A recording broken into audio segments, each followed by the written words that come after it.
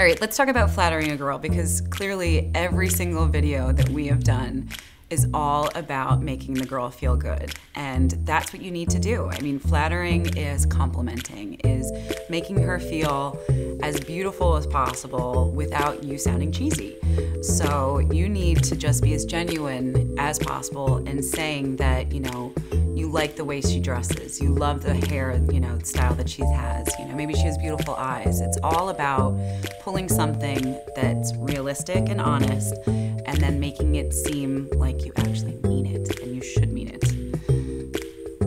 Yeah, definitely just compliment her and make her feel pretty, and she'll love you forever, or at least for that night.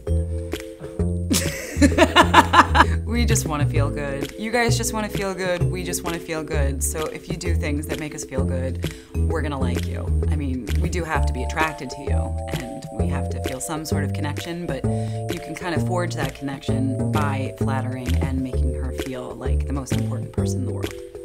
You can over-flatter a girl if you're saying it dishonestly. So if you're just coming out like every 5 seconds, oh my God, you're so beautiful, blah, blah, blah, blah, blah. Eventually she's not gonna believe you. It's kind of like the boy who cried wolf.